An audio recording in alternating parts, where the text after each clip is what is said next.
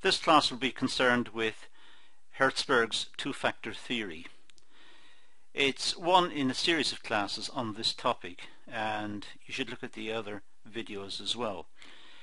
So we're continuing our study here of motivation theory. Now, Herzberg's two-factor theory. Well, first of all, Herzberg made many contributions towards the study of employee attitudes towards their jobs. So he was concerned about the way the employees saw their work and what were their attitudes and what determined their attitudes to their employment, to their particular tasks. The two-factor theory gained acknowledgement in Herzberg's writings, The Motivation to Work, which was published in 1959. The theory was developed by Frederick Herzberg in 1958. His research was based on interviews with 200 accountants and engineers from organizations in America. So the two-factor theory emerged from an empirical investigation, a practical investigation, interviews with accountants and engineers in America about how they saw their work, and out of this he induced the two-factor theory. He worked out the two-factor theory from the interviews. So the research carried out for his theory involved asking 200 accountants and engineers what has made the individual feel good or bad about their work. So the essential question is, what makes you feel good or bad about work? It's a difficult question to answer because it's looking for quite a straightforward response. But what is it? What's the most important factor that determines your attitude towards work? The findings suggested that the factors which led to satisfaction were different to those factors that contributes to dissatisfaction. So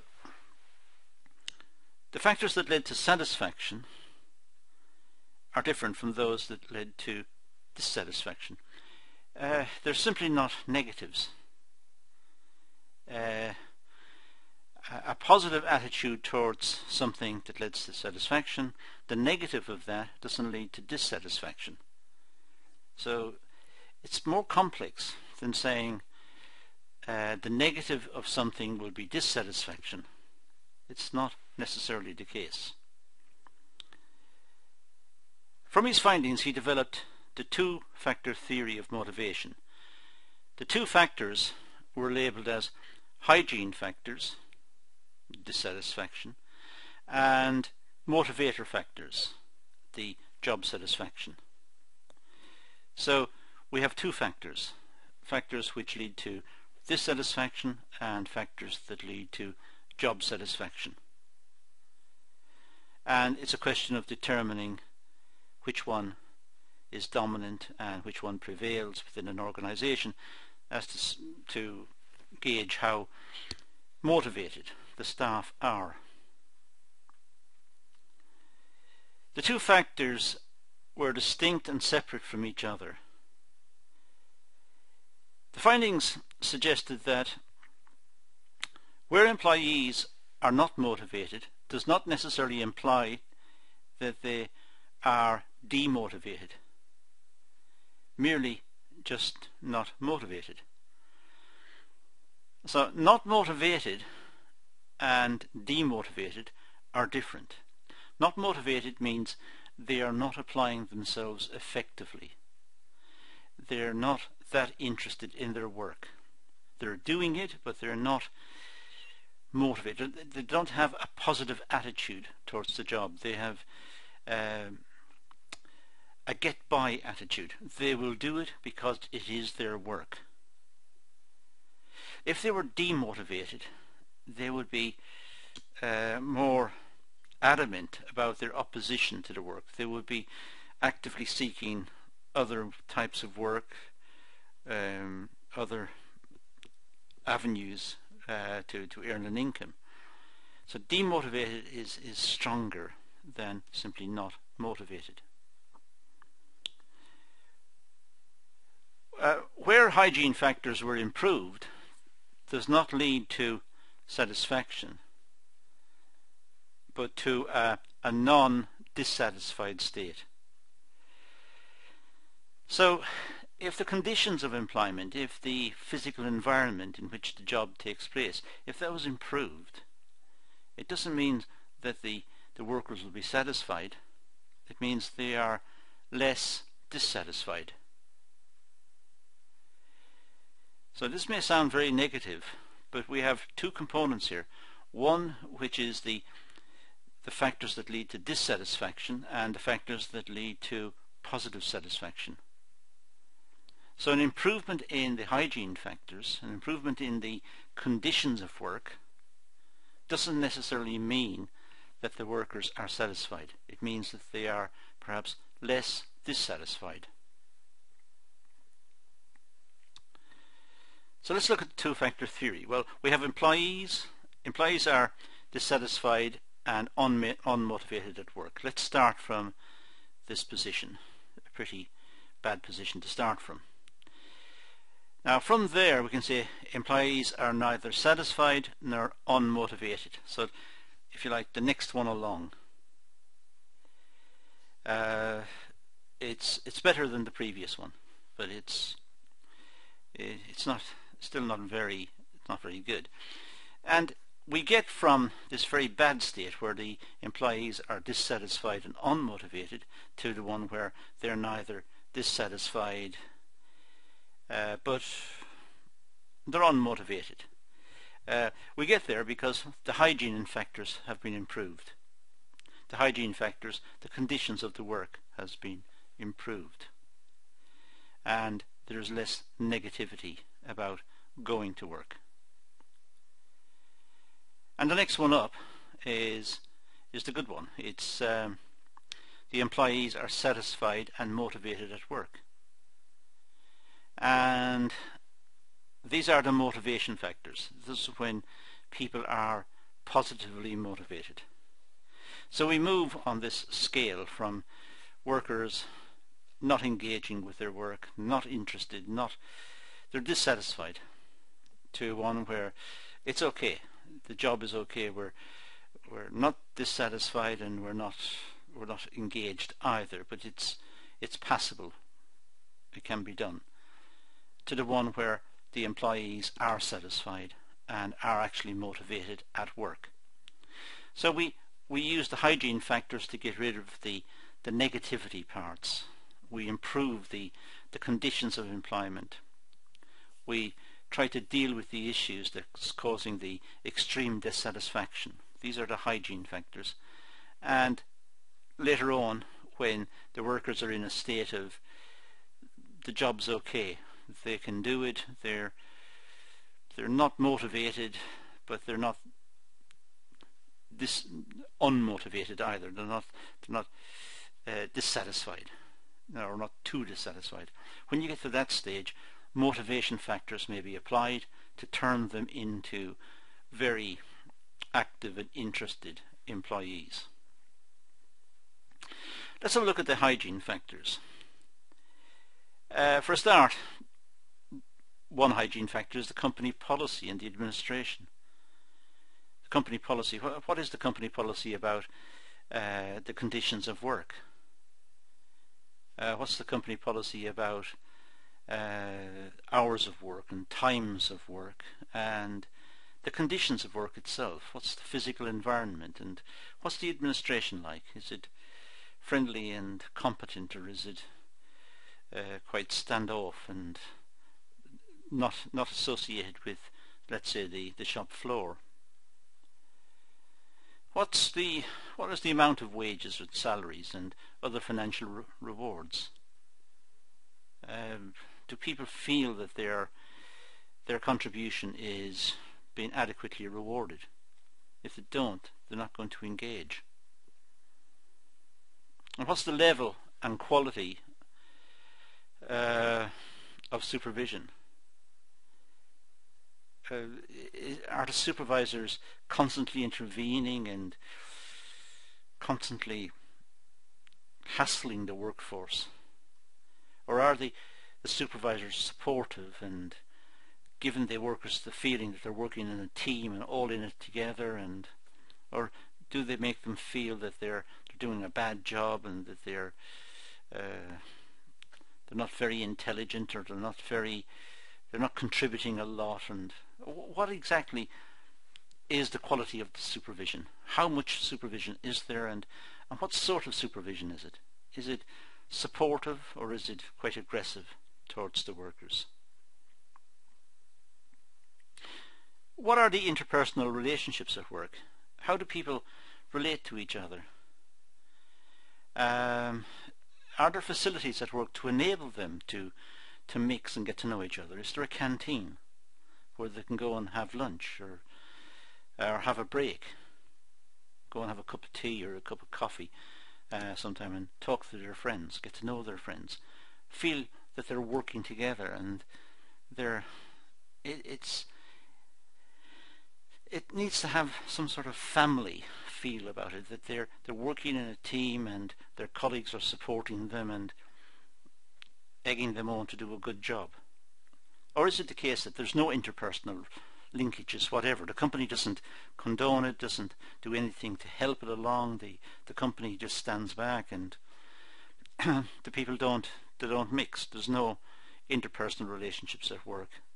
There's no feeling of comradeship and working together in a team. What are the working conditions?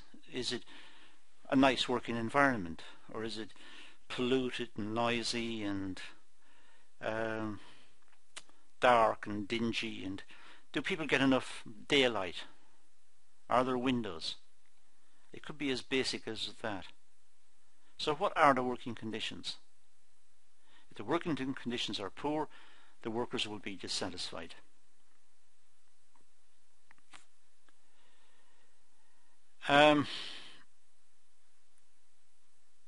Job security.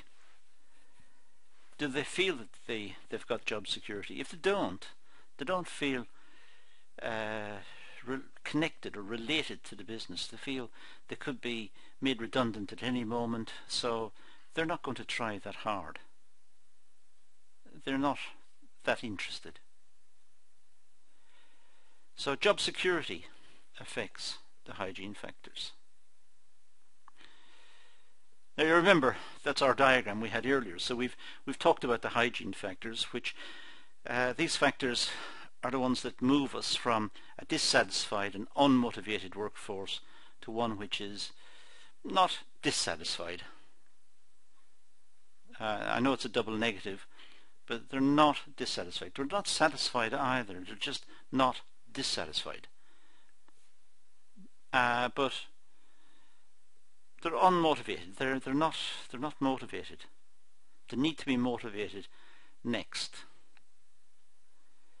So the hygiene factors converts them into a state where they're not dissatisfied, but now they need to be motivated to turn them into employees that are satisfied and motivated, which is the ideal situation. So let's move over and talk about the motivation factors. Well, motivation factors could be linked to status and opportunity of career progression, opportunities to promote themselves and get a better salary and be in a better position to have a good life by working hard, by applying themselves, and by being motivated within the job. But the work must enable this to happen. The company must enable it to happen. The company must respect the workers and praise them and give them the opportunity to move on, to get advancement, to get promotion. So they must be recognized. Their contributions should be recognized. The proverbial clap on the back. They should feel a job well done, and someone should say it to them when the job is well done and they've put in a lot of effort. They should receive some praise for that and be recognized for it. And they need to have a sense of achievement, that what they've done has been recognised and they've done it. They feel proud of themselves. They feel proud that they've managed to do something which was difficult and the company recognised it and they've got respect for it. And there's a feeling that they know what's reasonable. The company doesn't expect too much from the workers. It expects a fair day's work, but it doesn't expect the earth. It doesn't expect the workers to do the impossible. There must be a reasonable expectation, and the workers should be able to achieve what is expected. So it has to be realistic. The company should have good growth prospects, but so also should have the individuals within the company.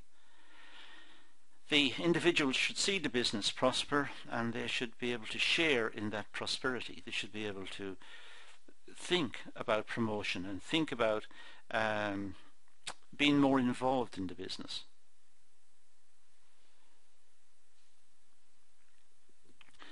A challenging working environment can be a good thing. Challenging in the sense that the workers can think about the job, think about the way it's done, make recommendations for improvements, recommend innovations in the workplace, and the company will take the recommendations seriously. They may not adopt them, but they will seriously consider them, and if there's merit in what is said, the working practices may be changed.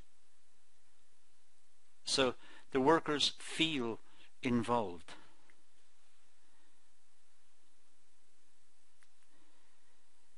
The nature of the work. If the work is hard manual work, there may not be an opportunity for the workers to reflect on the job and make innovative proposals. The job requires a routine, and the routine has to be followed. So it's the simple nature of the work. And some work can be very dehumanizing. When the work is broken down into very small tasks and the individual is doing a very small task repetitively, that can be soul destroying. The worker is not valued. He or she doesn't feel valued. They feel that they are part of a big machine, and their contribution is to do a very small task and pass on the job. They don't see the finished item even. They're like cogs in a big wheel. So the nature of the work should be looked at. Can the work be enriched? Can extra functions be added to the work, which will give some variety to the worker and thereby be more engaging? Now, the possible outcomes of the model. Well, high hygiene and high motivation. Acknowledging both factors is known as the best case scenario for any employee. Employees are highly motivated in their job and have fewer complaints. Overall has job satisfaction. So if there is high degree of motivation, a high level of hygiene, in other words good working conditions, then the workers will be motivated. The chances are they will engage with the tasks, they will be more productive, there will be less absenteeism, they will make every effort to be efficient within the workplace, and the company will benefit from that. If there's high hygiene and low motivation, the jobs will be carried out only for the sake of pay. In this case, employees have a few complaints but are not motivated enough. They have few complaints. In other words, they have very little to complain about. The hygiene has been fixed. The working conditions are fixed. It's not a bad place to work. It's just that they're not being paid enough, so they're not motivated. They're working for money, they're not being respected as individuals, their opinions are not being sought, they don't feel like they're working in a team, there's low motivation. So they feel that the place is okay to work, but they're not really that motivated. When there's low hygiene and high motivation, in this scenario, employees view the job as interesting and sufficiently challenging. However, the working conditions are poor. So, in this case, the workers like the job, but it's just the working conditions, perhaps the physical environment in which they're working is poor. It's dirty, contaminated, it's noisy, there are poor facilities for the workers, and it can be anything.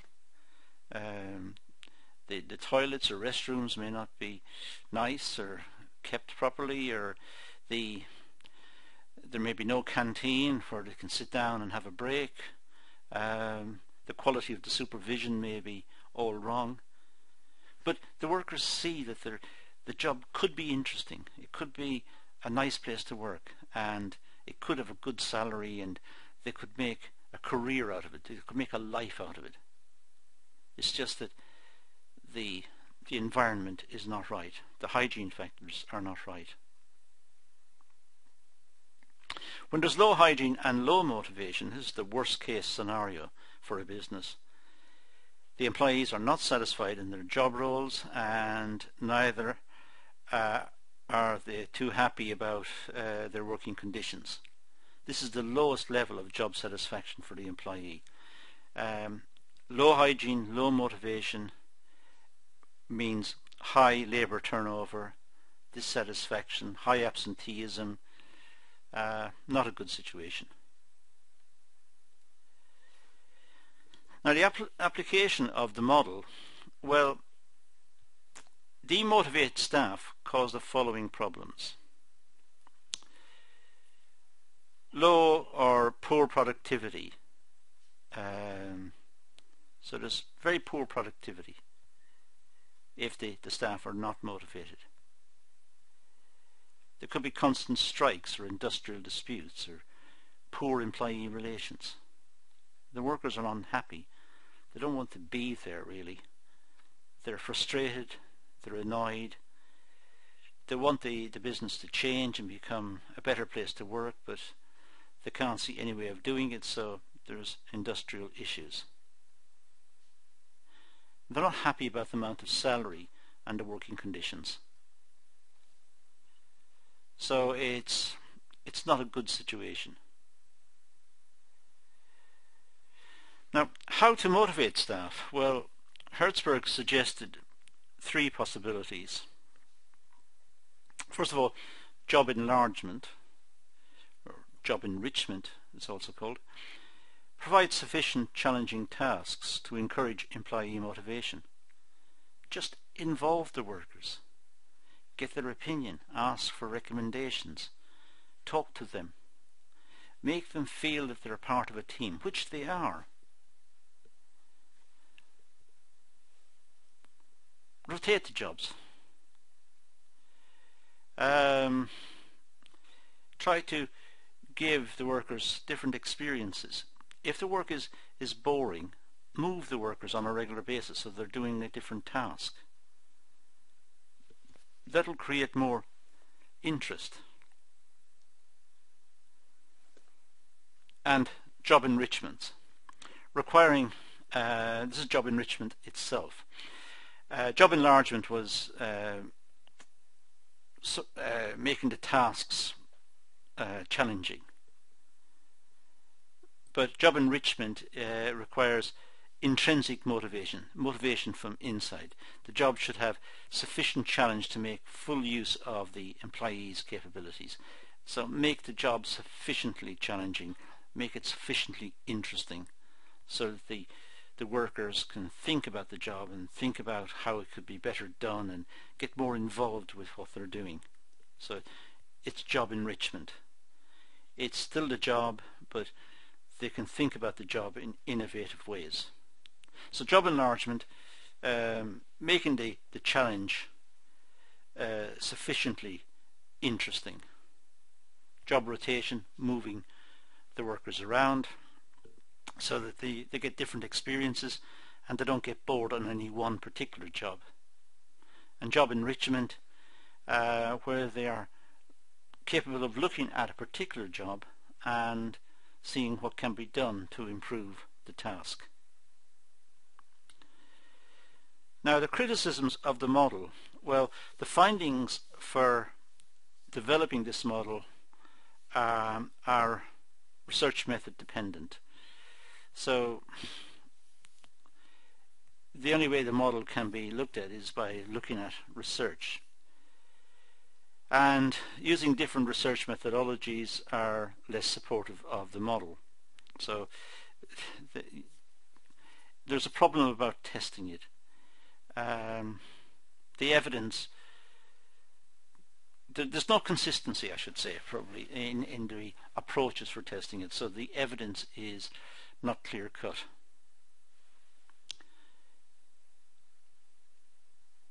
The theory is not clearly explained and set out, therefore it causes different interpretations when replicating this work. As we've seen by the models, we have a lot of ideas here. We have a lot of ideas about what are the hygiene factors, what are the motivating factors, how to engage people at work and get them more interested. We have lots of what seem to be very reasonable points. But they are open to interpretation. Different people may interpret them differently, and that may lead to confusion. So, as to what's a hygiene factor, some people say it's this and some people say no, it's not, it's something else. There may be an issue about listing the various hygiene factors in specific companies. Some people may think about, well, the job is whatever it is and there's no chance to enlarge the job or to make it more interesting or to have job enrichment, and it may also be too few tasks to have job rotation, and so there may be criticisms of the model because it can't be applied or it can't be interpreted clear-cut in all organizations.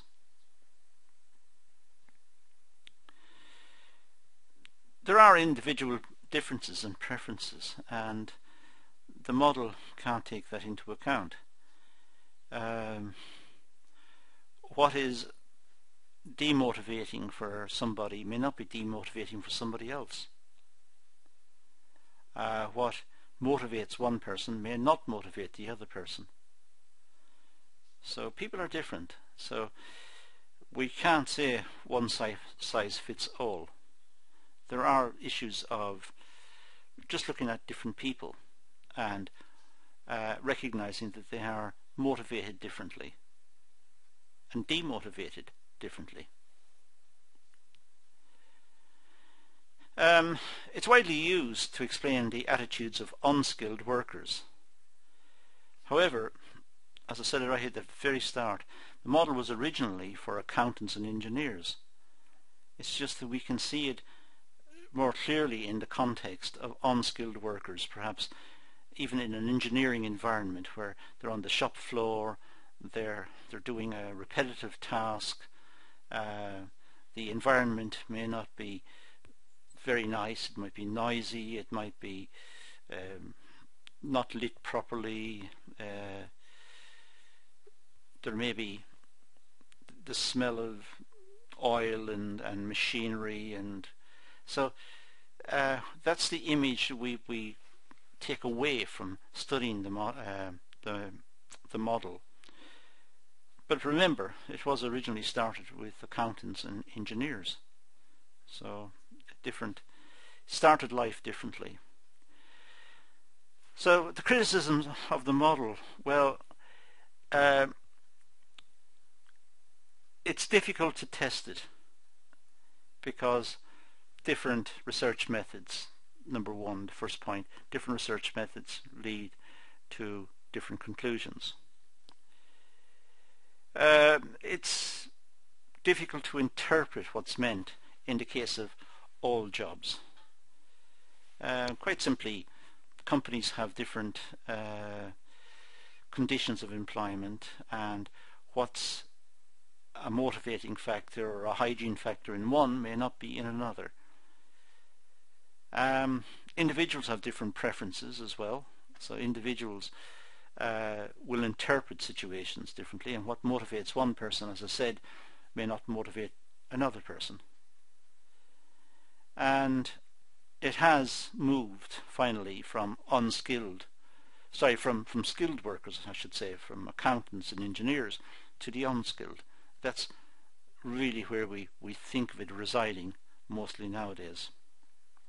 Whether that's right or wrong is also debatable. But in a very interesting model, very famous in the study of business and management, and a model that you must be familiar with. But that's all I'm going to do on this topic for the moment, so I'm going to leave it at that and say thank you for watching.